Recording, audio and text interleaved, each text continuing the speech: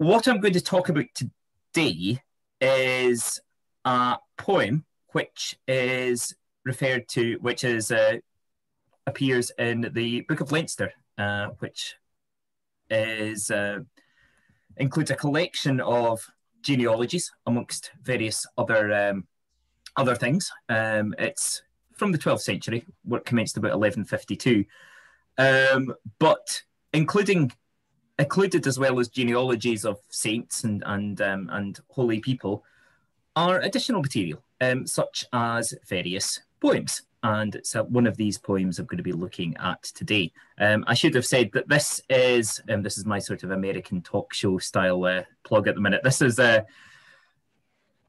all taken from work I did in my book, which came out a few months ago, which is itself based on my PhD thesis. So what I'm going to talk to you today is all focused really on what one of the chapters in this book looks at, although given the time limits, I'm going to be really skimming the surface with all of the people who are discussed in the poem. But this poem, I've called it Seven Brothers. It features the adventures of seven supposed brothers who travel, apparently from Scotland, over the sea to Ireland. And it's quite fascinating when we look at it, because it seems to be bringing together seven individuals who may be Pictish, who were remembered for having travelled to Ireland and having been resident in Ireland. And what I'm trying to do today is hopefully get to the bottom of if we can see any real people who lie behind these brothers who are portrayed in the tale. But I'm going to start off by showing you the poem, and this is based on the translation by Davie O'Cronin. The poem begins with a little note at the top, Colm Kill sang it, and then goes on to say, the seven beautiful sons of Angus, they went to the land of Ireland, Motrianog and Ethernisk, Johannan of the beautiful coursing. Motrianog was received at Ruskak amongst the Ifalj. Johannan was at Kendleckegg, and the famous Ethernisk at Clane. The four whom they left behind went across the steady sea, Tiranan and Agatan, Mochulian and Troskin. Troskin the strong settled at Ardbracken with melodiousness. Tiranan the generous settled above the hosts of Tullachtini. Mochulian was in Dresnatha in the territory of the Fothart Fia, the great pride. Agatan was in his little hermitage on the banks of the cold Inny. The four complete warriors found a noble grant from the High King of the Fair Hallidams that they should all die on the same day. On the day preceding the Nones of June, that's the 4th of June, a Thursday, the four complete warriors passed from the right judging life by the will of the fair Son of God. The flagstone on which they came over the storm-swelled sea, it was Agatan, the youngest of them, who won it in a lot casting amongst the four. The monasteries that they received, and in which they did their great deeds, they are now amongst the Inail with the grace of the sevenfold spirit. So quite a lengthy poem there, but it's an absolute goldmine when trying to tease out details of traditions, at least, of people who had sailed from northern Britain to Ireland in the early medieval period. So, as the poem says, it links them together as brothers of an Angus. Any literal fraternal relationship is exceptionally unlikely. But beyond that, it groups four specifically together. And it says that four of them were said to have travelled on the same day, on the same flagstone, as you do, and died on the same day as well. So there's four that are closely, even more closely than just their brotherhood linked together. And then there's the three odd saints out. And Thomas Clancy observed that at least some of the men are likely to have been Pictish. And as we'll see, there is a very good reason for suspecting that, with quite a number of them. So, furthermore, the locations, as we'll see, that the poet, at least, who compiled this poem, attributed to the men, all seem to be in the Meath, Leinster area. So as we'll see there, it seems to be trying to plot these men out in that area of the sort of middle eastern part of Ireland, and trying to express and linking all of these men together as people who travelled from Scotland to Ireland.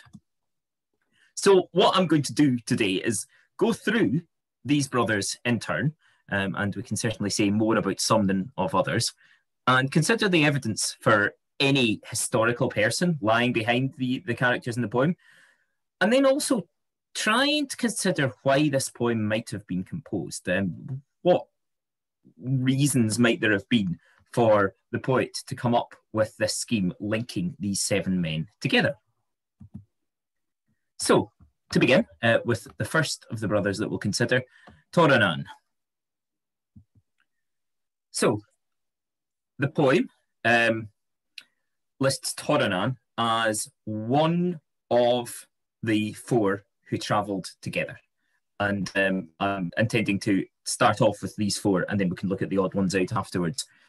And if we look again at what the poem says, Toranan the generous settled above the hosts of Tullachtini. And Tullachtini has argued to be likely to be located on the Brosna or Silver rivers, which on this map is F. I've realised that when I've been putting this together, actually, the key rather unhelpfully goes backwards rather than forwards in the way I'm going to talk about this, but hopefully that's fine. But if you look at F there, the blue rivers there, that is the location that the poet seems to ascribe to Toranan. If we look at Irish sources, we do find rather early mentions of Toranan in the martyrologies. So the martyrology of Tala, which dates from the early 9th century, commemorates on the 12th of June Toranan, abbot of Benker, and that seems to be potentially Bankery in Aberdeenshire.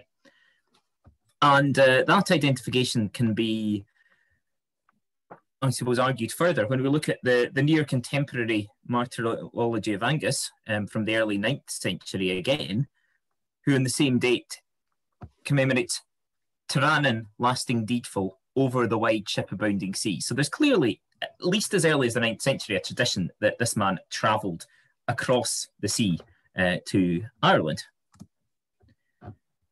The later notes in some of the versions of the martyrologies go into more detail. Now, bear in mind that these are much later. Sometimes they're quite hard to date, but we're not talking early medieval at all here with these notes. But they add a little bit of extra information to Toranan, and it says that is Palladius, who was sent by Peter's successor into Ireland before Patrick to teach them. And then it goes on to explain why several specific words are used. Now that's interesting because that is a gloss in a manuscript, and a similar gloss appears in a couple of different surviving manuscripts, which asserts that Toranan is the same as Palladius, or Edon, I should say, Palladius. It says there. Now, as we'll see, it's much more likely that Toranan originally was simply equated with Palladius, perhaps as a disciple, or as we'll see, probably more likely, given that he was almost certainly much, much later than Palladius, somebody who might have been significantly associated with Palladius's cult. But I'm just drawing attention at the moment, for reasons that will become clear later, to the fact that this particular manuscript, the so-called Franciscan A7 manuscript, says that Toranan is Palladius. So, what we can draw from the Irish sources is that Toranan was associated with travel from northern Britain to Ireland, and he was associated with Palladius. And sorry, I should have clarified there that Palladius is the earliest named Christian in Ireland, predating Patrick, although from the context in which he's named, it's quite clear that he wasn't regarded as being the first Christian in Ireland, but he was largely regarded as having been unsuccessful in his missionary activities, at least by later sources. So what about Scotland then? And if we look at mainland Scotland, there seem to be rather significant number of potential links to this man in the northeast. So Banchory, otherwise known as Banchory Ternan, is associated with Toranon at least as early as 1200, when the first reference to Banchory Ternan occurs. There was a Ternan's Fair in Banchory. To be honest, I don't know if it still continues, but certainly right up until the 19th century, when there was a great survey commissioned by the government of markets and fairs in Scotland. And interestingly, considering the link with Palladius, there was also a Paldy Fair in July in Banchory. That seems to suggest that these two names were equated there. If we look at nearby Fordon, there's St. Palladius's Chapel, and there's also a Paldy Well as well. And interestingly, if we look at Fordon, the Class 2 symbol stone, which has a Roman inscription, a Roman alphabetic inscription in the top left. A lot of it's hard to make out, but what you can see is you can just make it on a sorry for the rather faint old photo there, but in the top left-hand side, there is script that says the first letter is reasonably indeterminate, but then reasonably easy to make out, Idarnon. So arguably, this could be an inscription to Tarnon, Ternan, Taranan. So interestingly, that this occurs in Fordon, where, as we've seen, there's plenty of dedications to, or evidence for dedications to Palladius. So when we move on into the Middle Ages in the Scottish sources and into kind of late medieval Scottish sources, John of Fordon himself says, the holy bishop Taranan likewise was a disciple of the blessed Palladius, who was his godfather and his fosterling teacher and furtherer of all the rudiments and letters of the faith. And likewise, the Aberdeen Breviary, published 1510, says that Ternan was a disciple of Palladius, and mentions that twice, actually, both in its account of Palladius and its account of Ternan. Now, Thomas Clancy has argued that a plausible reason for this apparent link in the sources might be that perhaps Ternan was associated with bringing the relics of Palladius to Banchory, but there certainly seems to have been an equation between the two saints. Now, there's a rather interesting outlier. Most of, as we've seen, the Scottish dedications to Ternan occur in the northeast, but there does seem to be a cluster in Western Isles, which is interesting. And if it was a remnant of a memory of the activities of Taranan, it would be quite significant, because it would be a good piece of evidence for continuity of Christian practice from previous to Norse settlement to the Middle Ages and indeed beyond into modern times. And it has actually been used in that way. Place names such as Taransey, where there's an Eccles Taran, so a church of Taran, and also a Cla Taran, a graveyard associated with this name, Taran. Interestingly, the earliest attestations of this graveyard say only women are buried in this particular graveyard. And it has often been assumed that these are referencing Taranan. And that is in no small part down to the fact that when Alexander Carmichael collected various pieces of folklore and old tales from the Western Isles, he obtained this information, which is apparently a narrative of St. Taranan that was said to be current and used. The Pope sent Taranan to teach the people of Ireland the way of salvation, but the people of Ireland would not receive Taranan, who they beat and maltreated in various ways. Taranan prayed to God to deliver him from the Irish and shook the dust off his feet.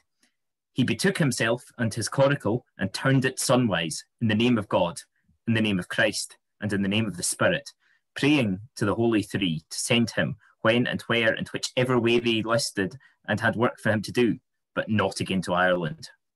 The man was driven about hither and thither on the wild waves in his frail coracle, no one knows how long or how far, but an eye was on his prow and a hand was on the helm, and the tide and the wind and the waves combined to take him into the little creek of Caligio in Benbecula. So quite a vivid image there, and would seem to suggest that, yes, indeed, these Taran place names in the Western Isles are reflective of Taranan. However, this story almost fits a little too neatly. You remember that Taranan is linked in tradition to Palladius. Here is Murahu's narrative of Palladius. So Murahu, writing in the late 7th century, when he talked about Palladius, no mention at all of Taranan here, Murahu says, "He knew for certain Palladius, archdeacon of Pope Celestine, the Bishop of Rome, who was then occupying the apostolic see as the 45th successor to St. Peter the Apostle, had been consecrated and sent to this island in the cold north in order to convert it.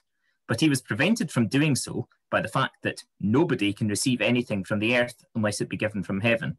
Neither were these wild and harsh men inclined to accept his teaching, nor did he himself wish to spend a long time in a foreign country, but decided to return to him who had first sent him.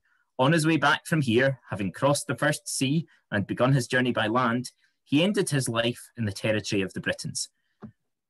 Now, that to me sounds suspiciously similar to this narrative of Taranan that Alexander Carmichael picked up at the very start of the very end of the 19th century. And far too suspiciously similar for this to have been handed down from pre-Norse times in the Western Isles. But if that's the case, where on earth did this get? How on earth did this get here? And why was there? Why is a story that is attributed to Palladius in most Irish sources basically exactly the same, but attributed to Taranan in this story told orally in the Western Isles in recent times? Well, I think we possibly have the culprits in the form of the Franciscans. So the Franciscans, who were based in the St. Anthony's College in Leuven, sent a mission to the Hebrides in order to re-evangelize or reassert Catholicism from 1619. Now, these Franciscans in Leuven just so happened to be the owners at the time of the manuscript I showed you earlier, which says in a note that Taranan is the same as Palladius. So my suspicion would be that what's happened, they've gone to the Western Isles, they've seen Taran place names in the landscape, they've assumed, we know about him, because they know about that Taranan is the same name as Palladius, and knowing from the old Irish sources that Palladius had travelled to Britain after his rejection in Ireland, or supposed rejection in Ireland, inferred that the Western Isles was where he got and filled in the gaps. That's my suspicion. I just think that it fits rather too neatly for it to be a genuine tradition of Taranan going back over a millennia. So, what can we say about Taranan? I have to say, don't worry, not all of the seven brothers are this lengthy. We just happen to have more about him than some of the other ones. The evidence points to a historical Taranan, and you'll notice I'm not being entirely consistent with my pronunciation. So I'm willing to be corrected one way or other, whether it's Taranan but I think Taranan probably because of the emphasis there. Was an influential figure in both Ireland and northeast Scotland. He was regarded at least as early as the 9th century as being a traveller from the sea, from across the sea to Ireland. But I would argue that there's little historical evidence for his historical activity or any early cult in the Western Isles. And I would say that it's very likely that this cult in the Western Isles is actually much likely a much later phenomenon, which was introduced by the Franciscans.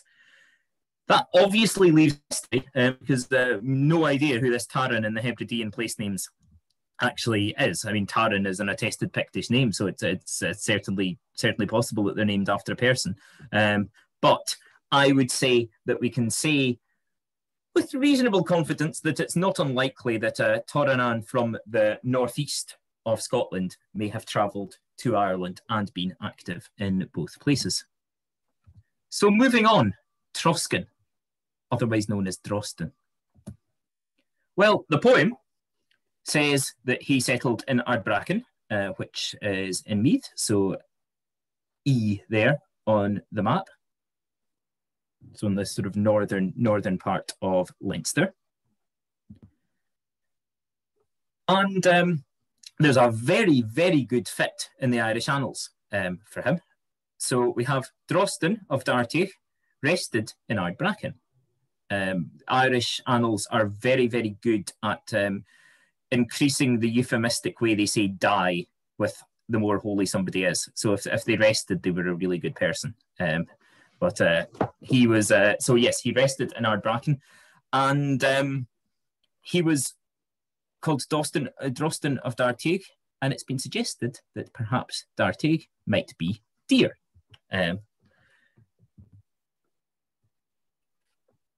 We know that devotion to Drosten at Deer is at least as early as the origin account of Deer, in which Drosten features prominently. So that's from the late 11th or early 12th century Gaelic notes that are in the Book of Deer.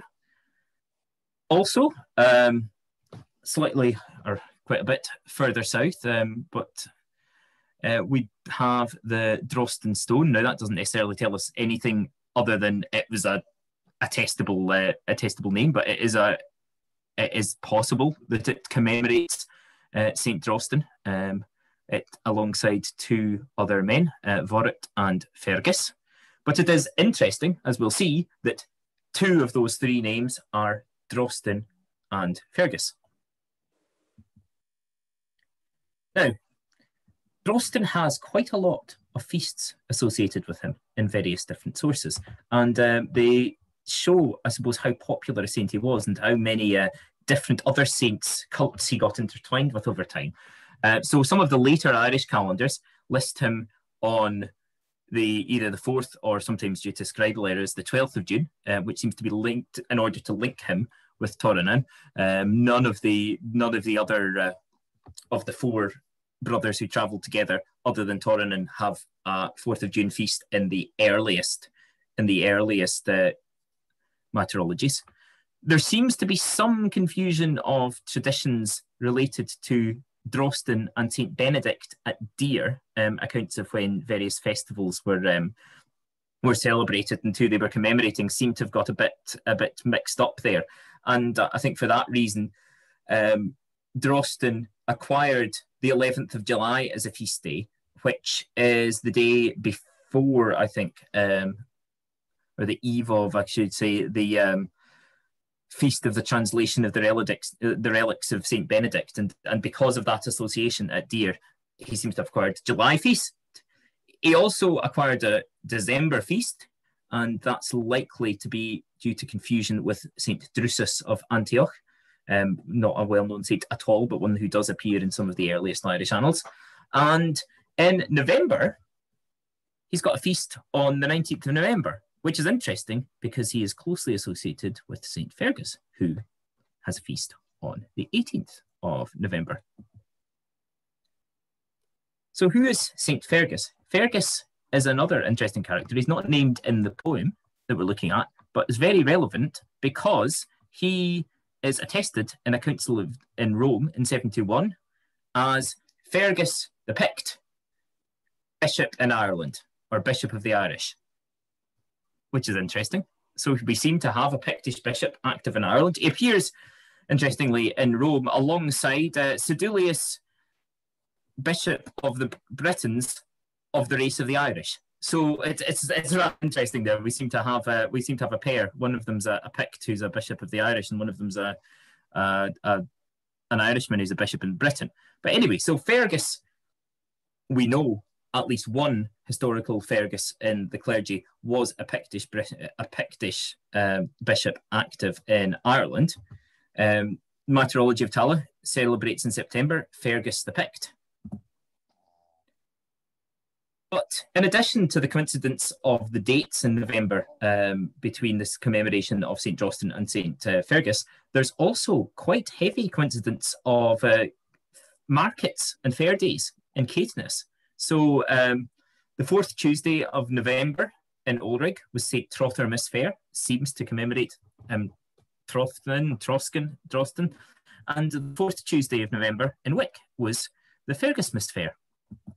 And if we look at a map plotting the commemorations to Drosten and Fergus in church dedications, place names, and fairs, it's rather striking. There seems to be a correlation of the cults sort of in northeast Scotland and Caithness, and that begs the question, of course, as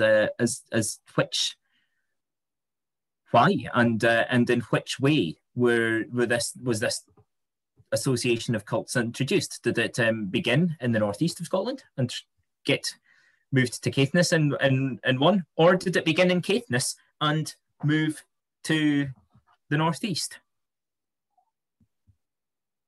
So, wrapping up Drosten or Troskin, what we can say is there's widespread commemorations of Drosten in the northeast of Scotland and Caithness. He seems to be associated often with Fergus, who himself was a Pict resident in Ireland. And I mean, obviously, we can't say anything beyond whether these two men might have actually been in any way associated in real life. Incidentally, if they were, Fergus's appearance at the council in Rome appears, I think it was about 20 years after Drosten's death, so they might have been different generations, but that's certainly not impossible they would have had an association in real life. But you can very much see why, even if not, people after the deaths might have associated them if they both had similar careers. And it's at least possible that the Troskin who died at Arbracken in Meath was Drosten of Deer. So there does seem to be quite a possibility. As with all of these men, nothing is certain, but seems there's a strong possibility that with Drosten we do have a genuine Pictish man active in Ireland. The next of the four who grouped together, and you'll be pleased to note that this is a much, much shorter one, Mohulian. So, in the poem, he's associated with Dresnatha in the territory of the Fother Teufia. And that's been identified as Carlow, so down labelled G on the map there, down in the southern end, the southernmost one of the locations that have been identified. There's a handful of other references to saints named Mohulian in Irish sources. I should say here that this Mo prefix, which you get quite often in saints' names, it's been described as an almost respectful hyperchorism. So it's almost like it's my Julian. It's a respectful prefix that's put in front of a saint's name, but does show a very kind of close devotion. So quite often it's found in the commemoration of saints. But it's also quite possible that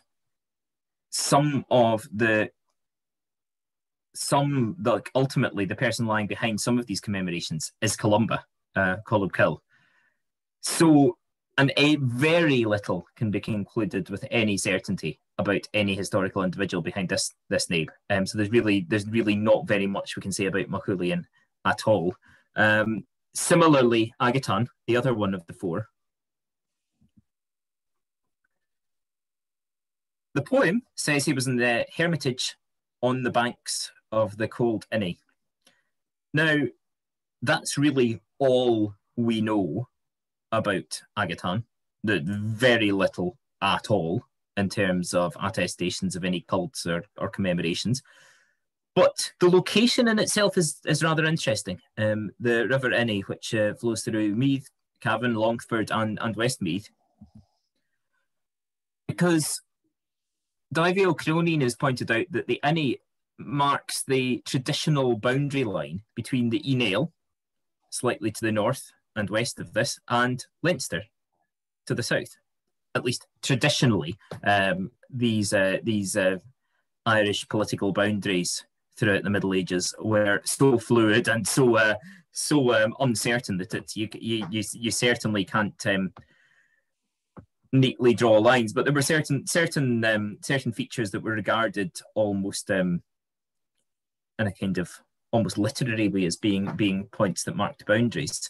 This is a very oversimplified map, but I think just quite a good one to just illustrate roughly where the Enail traditionally were located as compared to the Lagan or the Leinster. And so it's just rather interesting that really sort of at the fringes of that Enail territory, where you would think would be the sort of southern boundary of the Enail, that's the northernmost point really in any of the poems, any of the locations mentioned in the poem. And as we'll see later, that may be rather significant. You may remember that the poem asserts that all of these are in the territory of the Enail, and yet the one that seems to be most on the fringe really is the only one that should be touching Enail territory. So I'll move on now to 3 odd saints out. So we've covered the 4 who travelled together. 2 of them have quite good claims to be Picts who were resident and active in Ireland. Potentially also after quite an active career in Scotland. 2 of them we can't say so much about. The next of the first of the odd saints out we'll look at is Eithnesk, described as the famous Eithnesk at Clane, and that is fairly certainly Clane, County Kildare, marked with the D there on your map. And we can say that the cult of Eithnesk at Clane seems to have very early origins. So the Martyrology of Tallaght commemorates Eithnesk of Clane. Tua MH Roida is the same, and Ultan Tiggy Tua, that seems to be a different person. And then it goes on rather vaguely as to whether it's referring to Eithnesk or Ultan Tiggy Tua, but saying that he's called Tua, which means silent, because he used to hold a stone on his lips for all the time of Lent so that he was not able to speak. As a consequence, he is called Tua. So there seems to be a reference to a vow of silence there, even if that later description is referring to Ultan Tiggy Tua. We can see here that the Martyrology of Tallaght does seem to be saying that another name for Eithnesk of Clane is Tua. What about in Scotland? Well, there's a clear connection to somebody called Eithnesk in the register of the Priory of the Cathedral Church of St Andrews, which records the consecration of the chapel at Luthrisk in Fife in 1243. And that says, also in the same year, on the 5th day before the calends of August, the Church of St John the Evangelist on St Eithneschus, the Confessor, at Luthrisk was dedicated by the same bishop. So that certainly tells us that in Fife, we seem to have a cult of a saint called Eithnesk.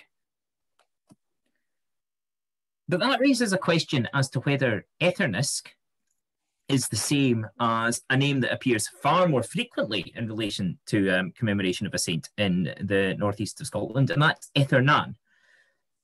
Now, Eithneán is attested as a name in the Annals of Ulster in association with the Picts, and we've got Eithneán and Corindí died amongst the Picts. We have no other context, so we really don't know who that is referring to at all. We can't really draw anything more from that. But if we look at church dedications from slightly later medieval records, we have Kilrenny in Fife, recorded as Kilrethney in the mid-12th century. And that's opposite the Isle of May, where there is a long attested cult of an Ethernan.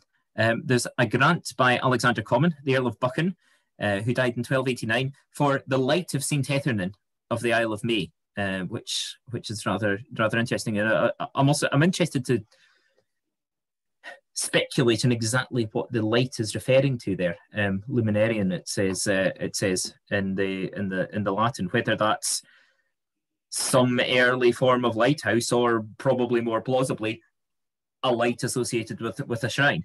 In any case, Ethernan actually becomes associated in his name with the name Adrian. So Saint Adrian is today possibly more well known in association with the Isle of May, but it does seem that, as Macquarie puts it, Adrian is a Latin realization of Ethernan at the Isle of May. So there are various inscriptions as well, which seem to attest somebody called Ethernan, which may, of course, be commemorations, although we can't be entirely sure. For example, there's ones at Scooney in Fife, as well as further north at Brodie in Murray. There is a note of caution, though, in that Ethernan, as we've seen, is a very similar name to Ternan, Terranan. So we can't necessarily point to them and say, that is definitely Ethernan, that is definitely Ternan. There may well be some conflation of cults, and it's worth pointing out that those names are rather similar. Northeastern connections are attested in the Aberdeen Breviary from the early 16th century, but claiming that Ethernan was Bishop of Rathan and Buchan, and St. Ethernan's Fair was held in Forfar on the 2nd of December. Now, all of that, so we seem to have clusters in the northeast, we seem to have clusters in Fife. There is one piece of evidence that would suggest that these may well be linked, and that's, if we look back here, we can see that this light of St. Ethernan on the Isle of May is granted by the Earl of Buchan. So whether it's him that introduced the cult to the northeast or him that introduced the cult to Fife, or maybe neither, but it's just interesting that there is that link between these Fife clusters and these more northeasterly clusters of devotion to Ethernan. So, to conclude with this brother Ethernisk, there's very early links between Ethernisk and Clane, the location in the poem. There is significant evidence for Scottish commemorations of someone with similar names, or someone or a group of individuals with similar names. However, it's impossible to prove that any of these are the same man as commemorated in the poem.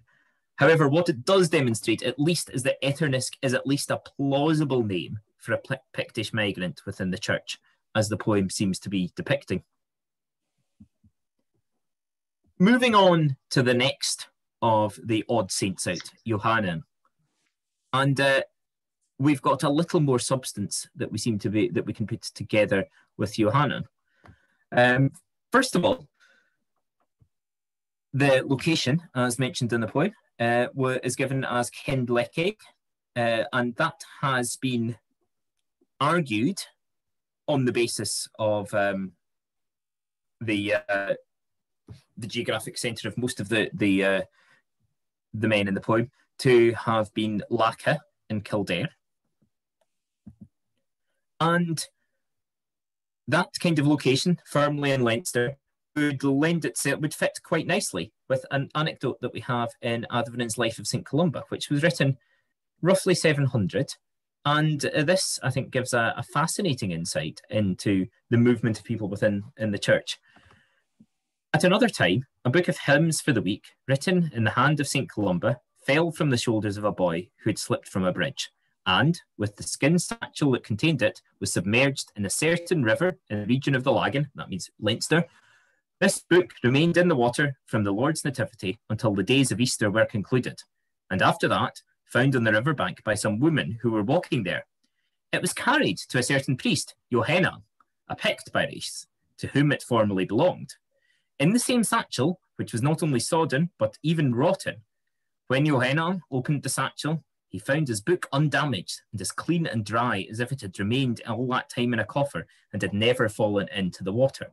So not one of Columba's most dramatic miracles, but a nice insight into monastic life, but also fascinating because there we have a Pict called Johannan, who is a priest living in Ireland, in Leinster. And that's there's a tradition associated with him attested as early as Adverin's Life of St. Columba. Now, given that there's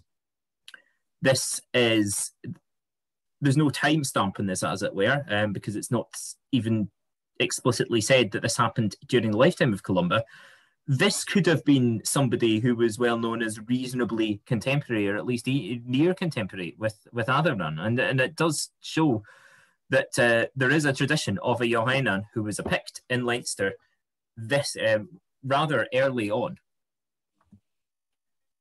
But there's a little problem with the identification of Kinlecig as being Kinlecig or Lecky in Lacca in Leinster. If we look at the Martyrology of Tala, so another early source, early 9th century, we have the commemoration of Johannan, son of Angus, in Ardlecig and Mayen. Now that Mayen is like the plain of N, which lies between the rivers Erne and Drowse in the far south of Donegal. And there is a place called Lacca, or Leceg, or Lacca, attested in this location. Now, Lacca is an incredibly common Irish name. It just means essentially flat, stony place, but place filled with flat stones. But the quarter of Killer Lacca is attested there in 1623. So we have the situation where the Martyrology of Tala commemorates Johannan, son of Angus, apparently in Donegal, in a place called Ardlecig. And we have Adverin attesting a Pictish priest in Leinster called Johannan. Has the compiler of the poem, knowing about the Life of St. Columba anecdote, seen a reference to a different Johannan associated with a place called Ardlecig and misidentified that as a more local Lacca? It seems possible, but it does seem that we might be looking at two different men called Johannan here, who the poet may have tied together in error. So to conclude with Johannan, we can say that at least as early as 700, when the Life of St. Columba was written, there were accounts of a Pictish priest by this name who lived in Leinster. And it seems likely that the author of the poem, Seven Brothers, would have known this and misidentified the Lacca associated with a probably different Johannan with a more local location called Lacca. And as I've said, Lacca's locations are not hard to find in Ireland. So turning now, you'll be relieved to hear, to the final one of the saints, the last of the odd saints out, Motrianog. So this is another one of these Mo names. This time his name is coupled with Og at the end. That quite often happens as well. So Motrianog, otherwise the Trianon or something along those lines. He was received at Ruska amongst the Ifalds. Essentially awfully is what that means there. So the poem seems to explicitly say that he is from Rusa in Offaly, which is labelled A in this map here. So that's a fairly clear identification from the poet.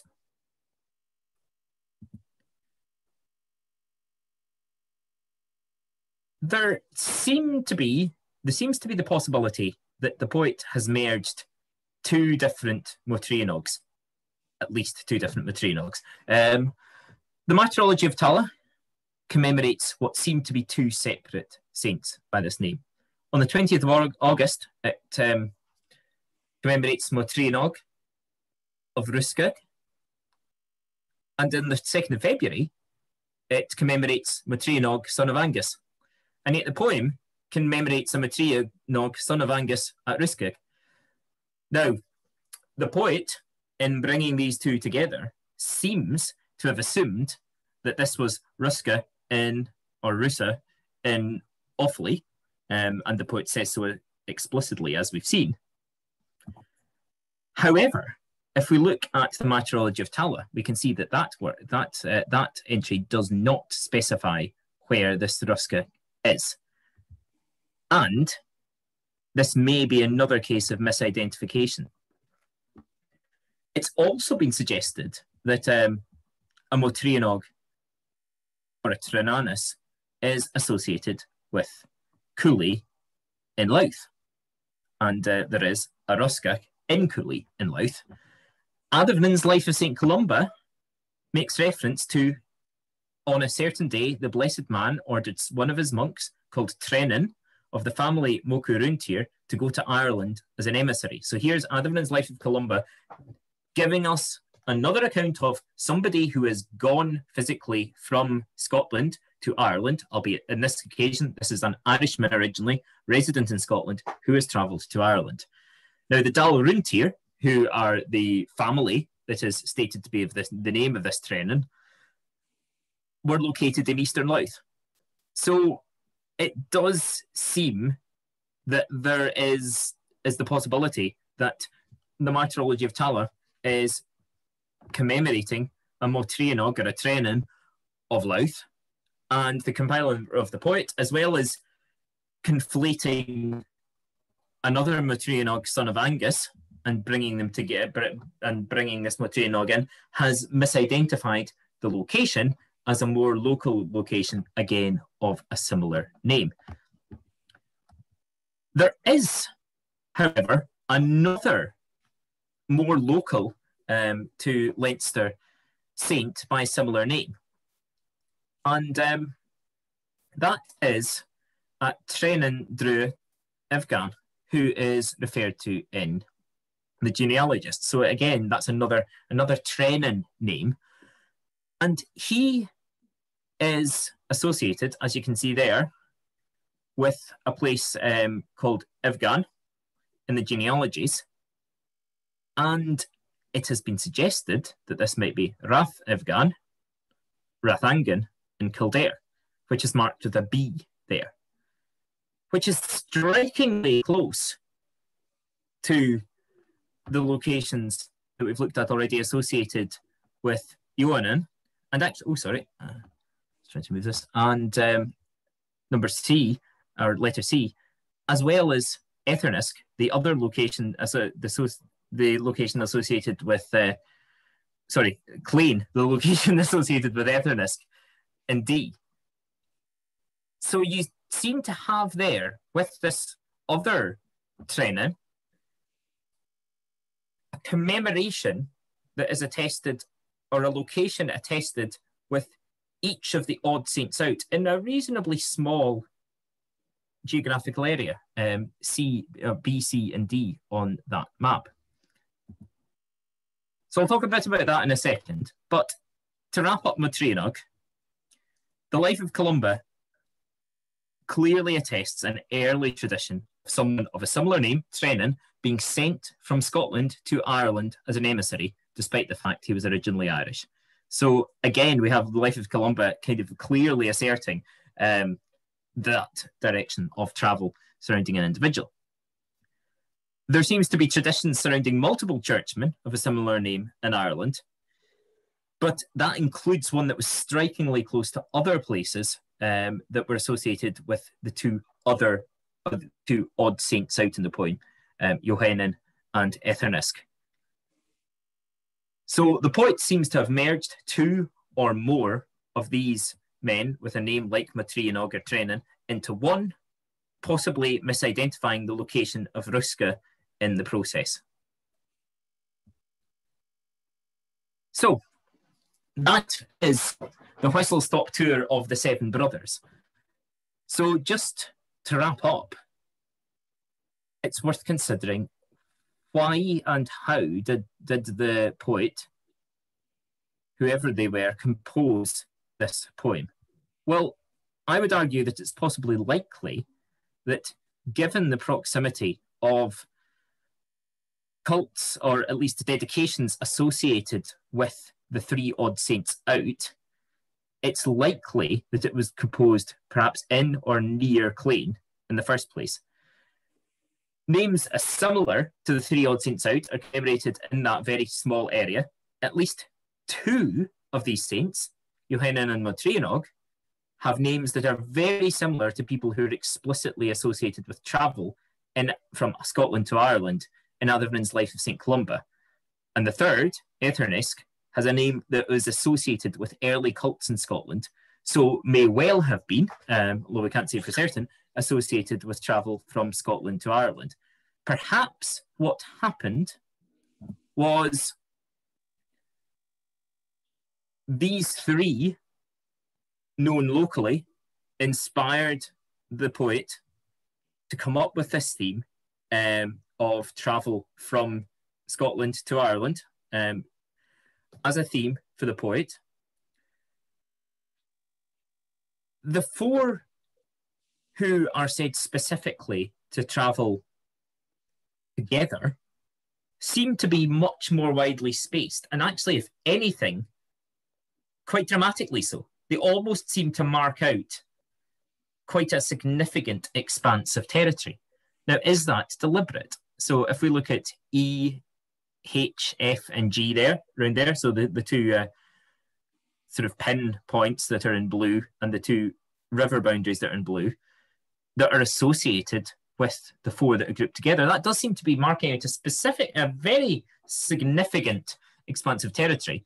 And interestingly, the poem, as we've seen, specifically states that these monasteries are under control of the Enail, despite the fact that it's the one at the extreme northeast, H, traditionally should be the extreme southwest boundary of the Enail. So is this poet trying to assert perhaps a very dubious claim, for whatever reason, that Enail control is now being applied over a significant amount of Leinster territory? So that was an incredibly quick whistle-stop tour through 7 churchmen and, well, more than 7 churchmen, all of the confusing doppelgangers and misidentifications that have been associated with them through the years. So yes, as I say, it was very much skimming the surface over the evidence that exists for all of them. I hope I've demonstrated that what this poem does do, regardless of the motivations shaping it, is alert us to the fact that it was very possible for somebody to write a poem that brought together churchmen from Northern Britain who were active in Ireland. There seems very, very good grounds to suggest that a lot of these characters may indeed have historical migrants lying behind them. So thank you very much for listening, and I'll hand it back to you. Thank you very much, Oisin. That was fascinating. An amazing bit of detective work. I think what you've certainly made me realise is that poets are very unreliable sources. All this conflation of names and misidentification of places. I think, you know, they should just stick with getting words to rhyme. That's the best thing. So if we have registered any questions on the Q&A or chat function that David has at his command, we can go through them. But also what I'll do is I'll just invite anyone, if you would prefer to pose a question via chat, then type it away and David can have a turn at reading some of those out. For Oisin, if you would like to just ask a question, please free to wave your hand and I'll try and catch you and ask you to unmute and speak up. Right, shall we kick off with one from the chat, John?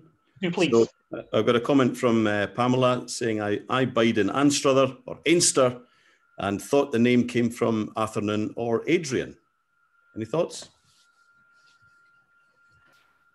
Oh, that's a very good question. I'm afraid I don't know. I would have to turn behind me and consult Simon Taylor's fabulous volumes.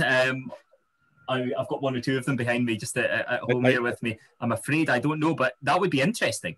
It would be very interesting. It would fit very well.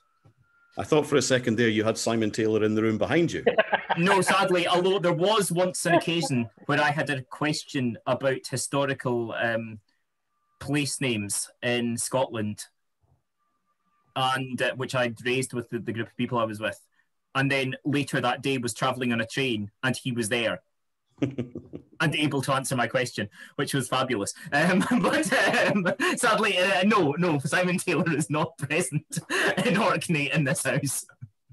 I think what we'll try and do is, for the next lecture, we'll try and make sure that we get Simon in somebody's room so that he can be there just to give us a quick off-the-cuff answer should a question of this sort arise itself again. You have any more questions there to ask, David?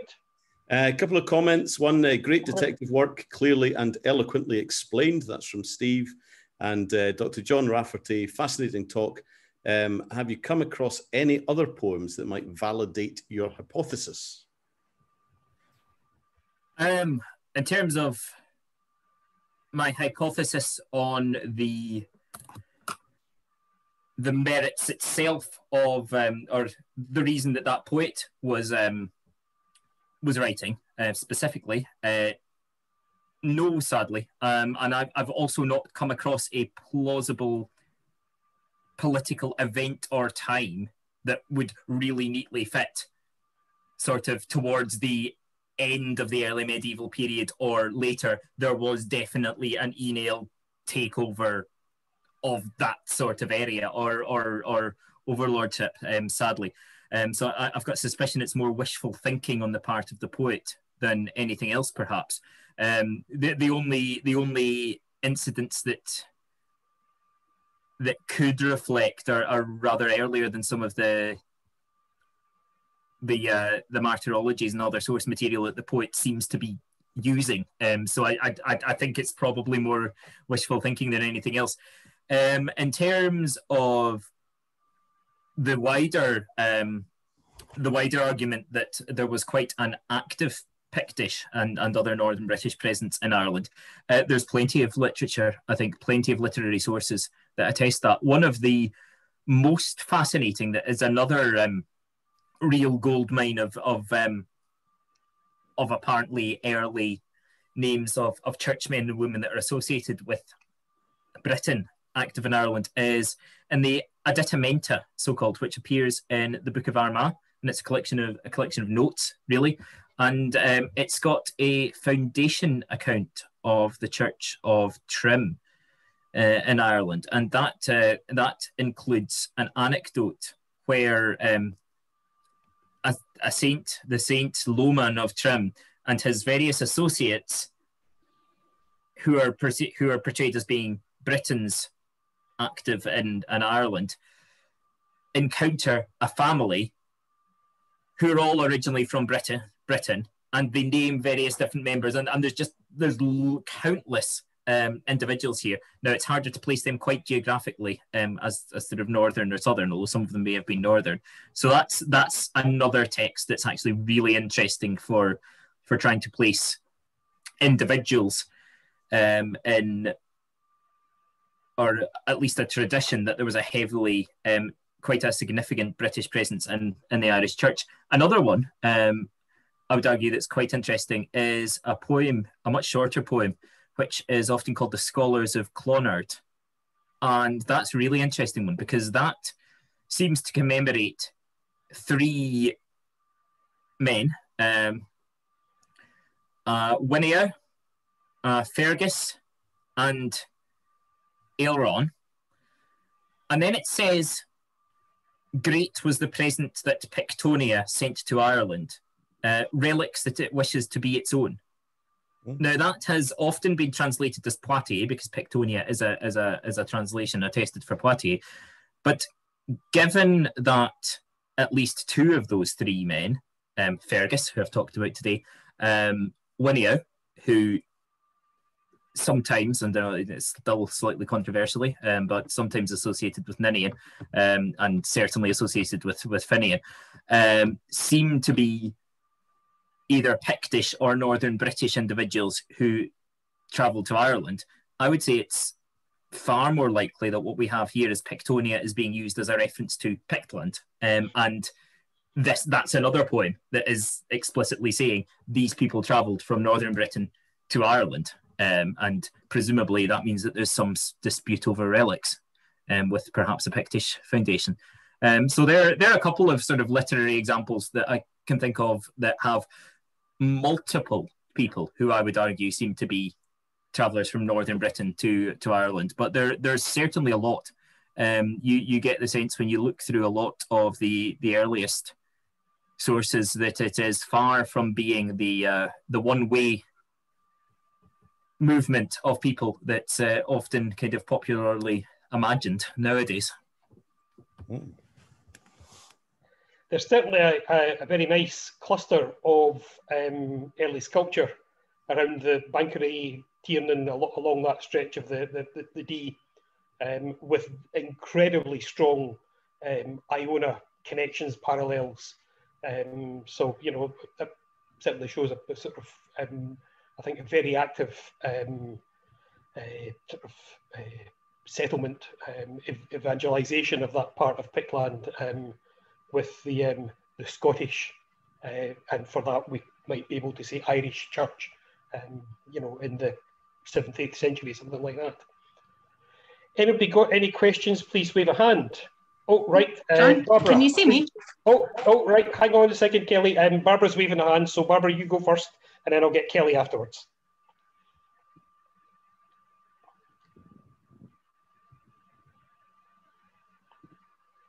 Barbara, you going to unmute yourself?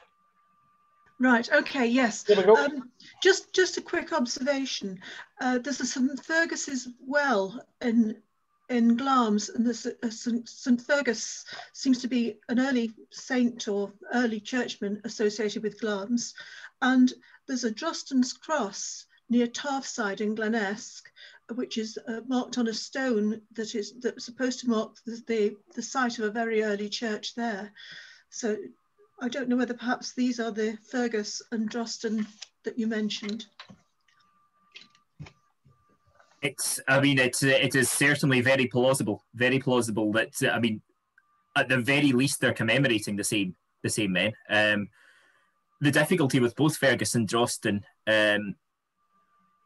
is charting exactly where any historical individuals might have been active. I suppose the best candidate, I would say, would be Deer, that Drosten was associated with Deer at an early time, and then was associated with travel to Ireland. But there's no telling. I mean, that in itself has got a large amount of inference in it.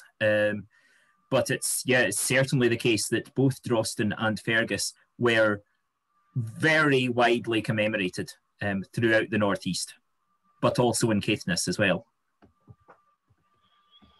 Okay, Kelly, would you like to unmute myself? Okay. Oh, thank you, Oisin. That was an excellent talk. I just had a few questions about some of the personal names. So I can see how, Droskan is Drosten, C and T are quite commonly confused as scribal errors. But I noticed you said that we might never get to the bottom of Mohulian. But I wonder if that's actually the Brittonic personal name Coulon, just usually spelled. There's a saint in Cornwall and there's a saint in Brittany, and I think one in Wales as well, who in the earliest records, his name is spelled C-U-L-A-N, and the saint's name ends up becoming spelled C-O-L-E-N or C-O-L-A-N. And I wonder if it might be the Pictish equivalent of that Brittonic saint's name. And I think the other name that I was wondering about is Thrianok. I know you mentioned the name Tranon from the life of St. Columba, and I had to go and check the source. But I think, Adamnon, he just put, the Latin ending on it, Tranonus.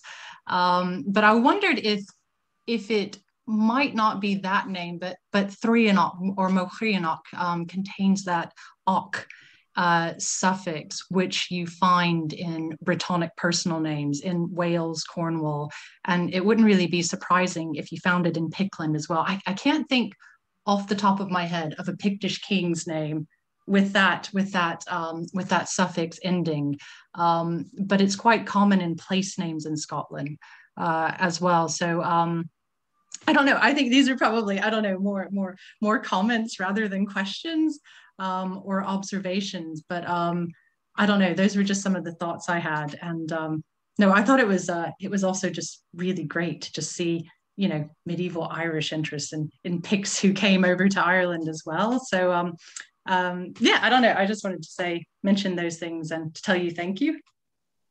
Well, thank you very much for both of those. They're fascinating things that I'll look into definitely, because yeah, it would be really nice if we could say a bit more about Mohulian, and that sounds incredibly plausible, because I think, given that the poem is clearly overtly moving people from Scotland to Ireland, and a very large number of the subjects of the poem seem to at least comfortably have people of that name who are associated with Northern Britain, then yes, it would be unsurprising. Yeah. It struck me that all the names. Yeah. Oh, sorry. Yes, carry on. No, go ahead. I was about to say, it struck me that all the names in the poem are Brittonic names. You know, they're names that you might expect to find in Britain as opposed to Ireland. So you might think with some of these other names that they're a bit hard to sort of identify. I think it's trying to sort of, they're presumably Brittonic names that have been spelled in Gaelic. So the spelling might have changed a bit, but it might be able to find parallels with Welsh and Cornish personal names, particularly since with the Picts, we have the King's List and then a few inscriptions. And then beyond that, we're looking at place names and saint and sort of cult dedications.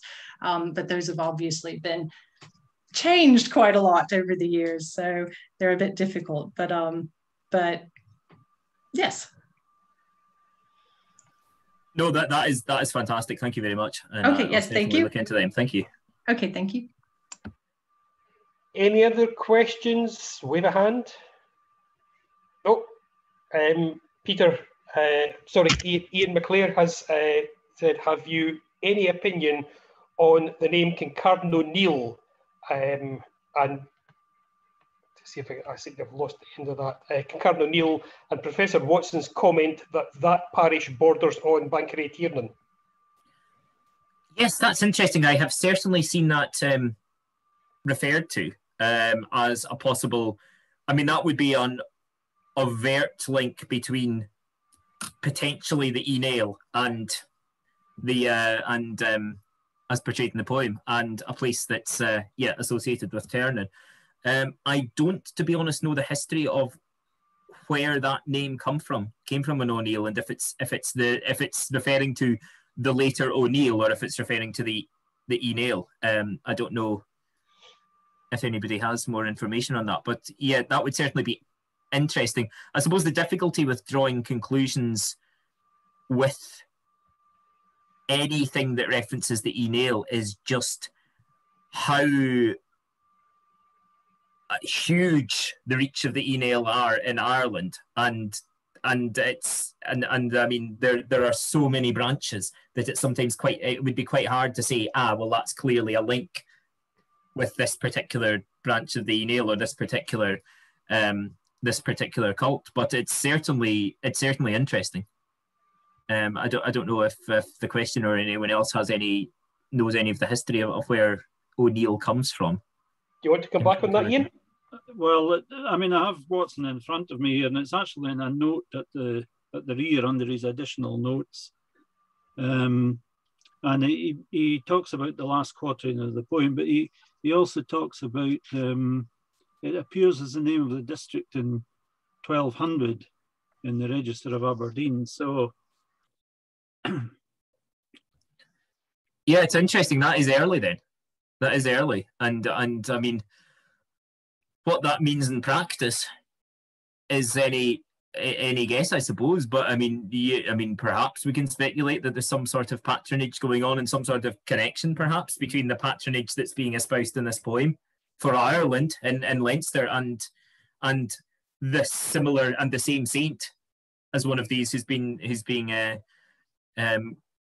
clearly commemorated in Bankeray. So it's certainly possible. And again, I would just be fascinated to try and pin down again when this thing was written, when this poem was written, and what was happening at the time, and if there was a time that you could fit, that would fit quite nicely politically, with what's going on in sort of Meath and Leinster with the Nail, that would at least lend itself to somebody trying to claim that all these places were within Nail territory. But yeah, a fascinating thing to speculate on again.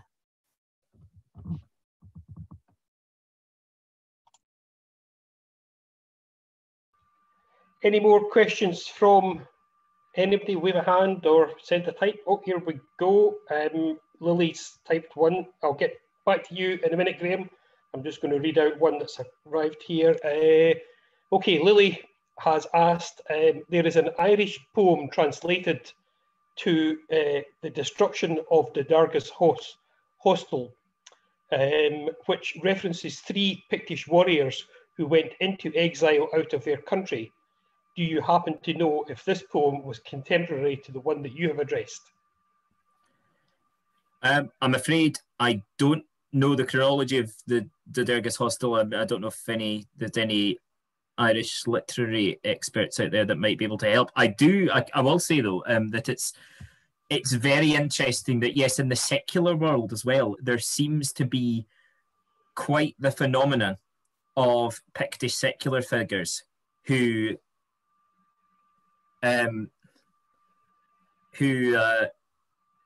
leave Pictish territory and go to Ireland. For example, we have a Bride who's exiled in Tory Island off the coast of Donegal. We've got a Taran who's exiled from Pictish Kingdom, seems to be, given the hints that we have from Adamran's work, resident for a time in Iona perhaps, and then exiled to Ireland. It seems to be quite a popular place. And I don't know if it's just the perfect balance between it's close enough to Pictish territory that people could exist reasonably well within a society that they would know, but it's far enough away to, for the most part, get out of bother. But I do wonder if, it's interesting you're saying about that literary reference to the Pictish warriors. It may well be that it was a known phenomenon that people would exile themselves from Ireland to, from Pictish territory to Ireland, and vice versa, one would assume as well. But no, that is interesting. And I don't know, I will defer to anyone who knows the chronology of the destruction of the Dargus hostel. Okay, Graham, you were waving a hand. I hope Oisin will forgive me if I ask a question, not on the talk you gave tonight, but with your background, you might just know this. In these lockdown times, we're getting a lot of repeats on television of historical series, mostly very good ones, so it's quite nice to see them again. Neil Oliver's been featuring quite a bit, and he had a rerun there of his series on the Vikings. And I took down a wee quote that got me curious. In the year 871, 260 ships arrived in Dublin packed with slaves, Britons, Angles, and Picts. And buyers came from all over Europe. Now, normally I would pop out to the National Library, which is only a quarter of an hour from me, and look up the Annals of Ulster, Annals of Tyrgernass, sub-anno 871, but I don't have that facility available. Do you recognize that quote? I see you rushing to get a volume off your shelf there. I'd be interested to know what was going on. Well, whilst she's looking that one up, I'll say that you can find the Annals online, even when you can't get access to it in the National Library. You'll find it online. Ah. Right, go for it, Oisin. Yes, I mean, I don't know that I can necessarily say anything more than it's yet clearly massive spoils of plunder, battle, lots of people taken.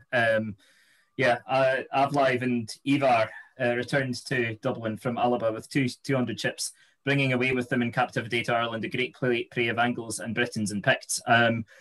Those two, Avlive and Ivar, were pretty good at going, fighting people, taking prisoners, and transporting them. They were quite notorious and quite, ran roughshod over quite a lot of territory.